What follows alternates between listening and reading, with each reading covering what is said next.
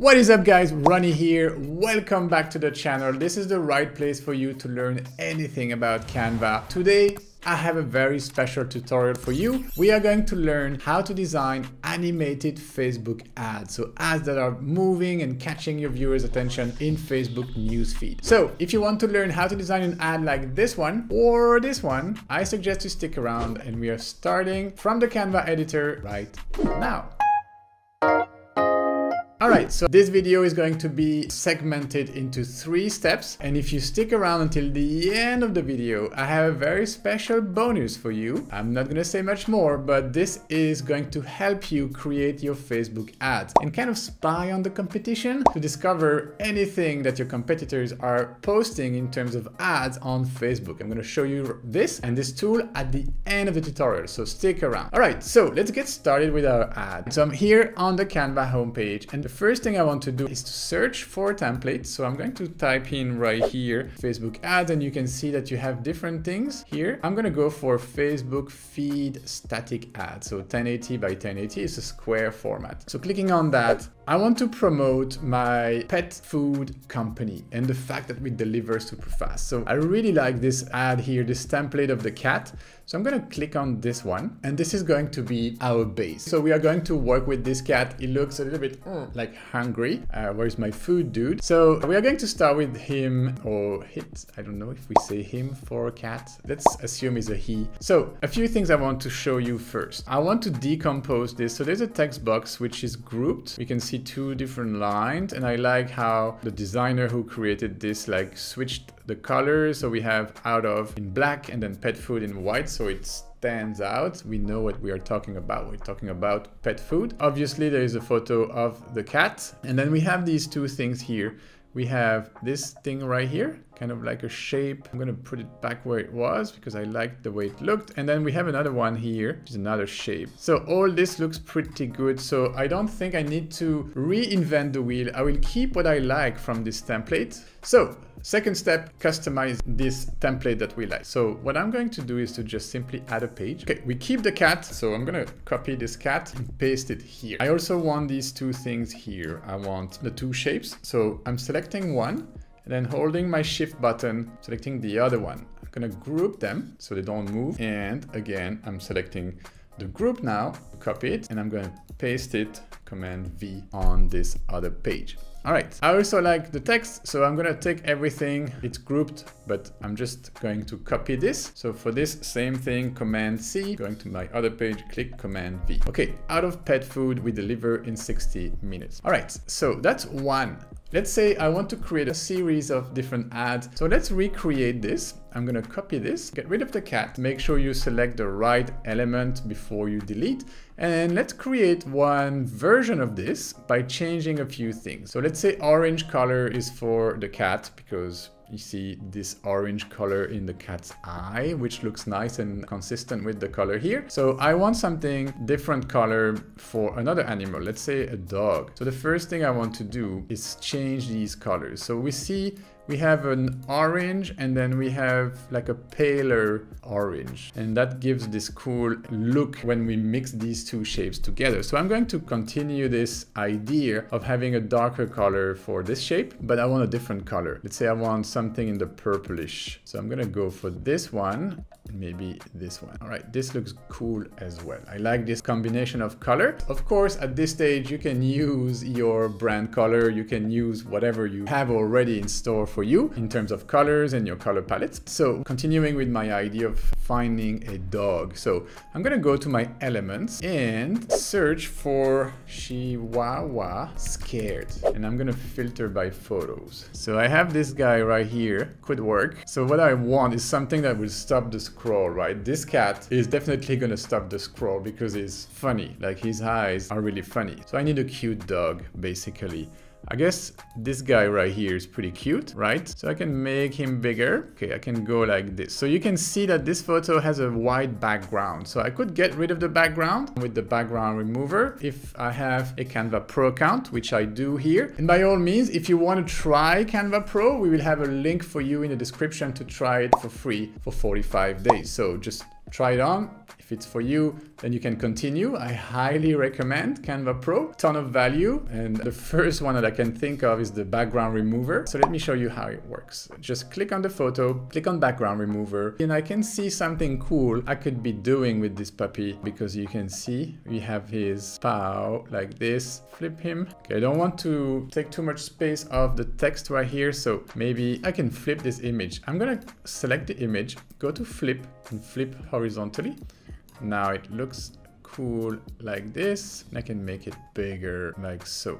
Okay, so one thing I'm going to do is also make this thing here slightly bigger, so I have more space for the doggy, slightly higher, so I leave more room for my text to breathe. Super important to leave room for your text. I can get rid of the first page. All right, I'm happy with my dog photo, my cat photo. Now I want to get into the third part of this tutorial, which is adding motion to the ad, right? So we get the viewer's attention in Facebook newsfeed. We want to stop the scroll. So first we stop because this cat is funny and this dog is cute, but also I want to stop the eye and get people's attention because things are moving. So I'm gonna add a few things to make this more interactive, more animated. All right, the first one in my elements, I'm gonna search for doodle. And I'm going to filter this by animated, apply. I want something to emphasize the 60-minute here. So this could work. You see it's kind of like an underline. I'm gonna take this. It's still too big. Zoom in a bit. I want to emphasize the 60-minute. Okay,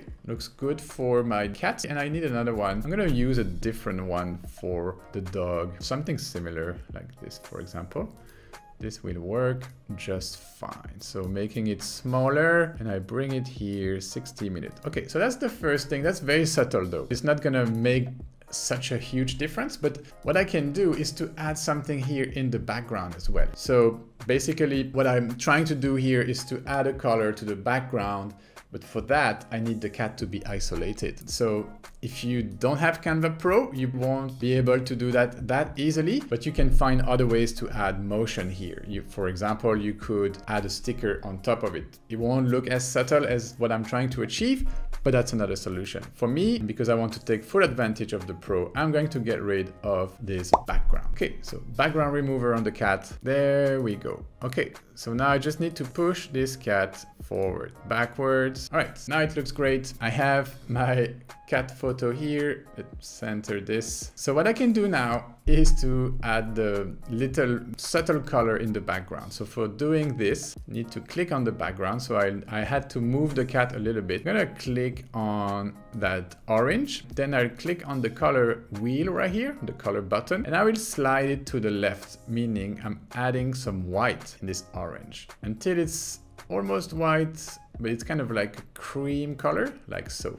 This is good, I like that. Okay, now I need to click on the cat, which is below everything here. Okay, it's here, so I'm gonna move it up and then bring this back up for now. All right, this is what I wanted to do. I have my color here. So for the doggy, we already got rid of the background from the image. So all I need to do is to click on the background of this design. So to do so, I had to move things around a little bit, and that's okay. I will readjust in a second. So you see, this is grouped anyway, so it's going to be easy for me to move around.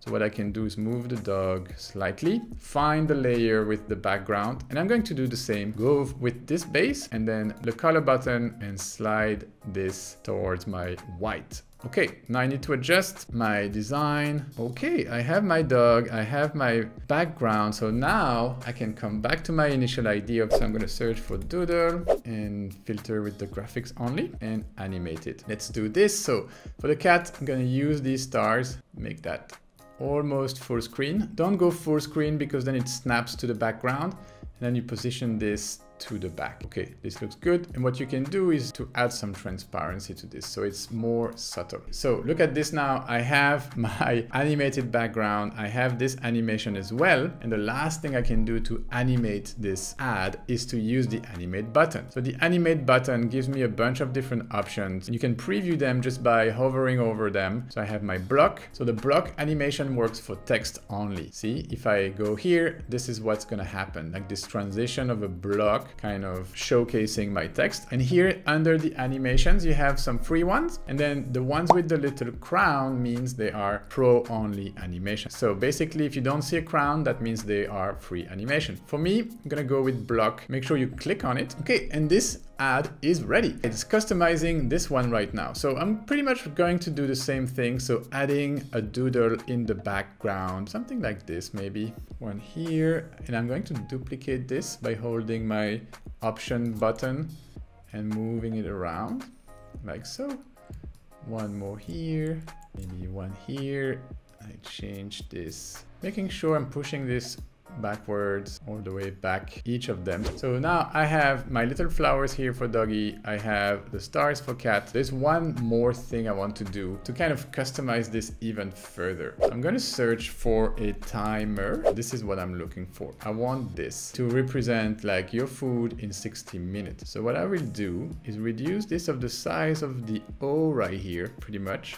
And I'm going to replace my O with a timer. So for this, I'm going to place it here first, and then going to my text, going to delete the O, and I'm going to add some space using my space bar. Now I can simply adjust this slightly.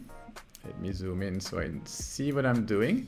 Okay, out of pet food, this looks great. So this adds a level of animation, and I can do the same here. So two ways of doing this. I can either reproduce the same thing and do it again, or I can simply copy this. I will make sure to include this little timer right here by holding my shift key and clicking on this. Now I have the group plus the timer.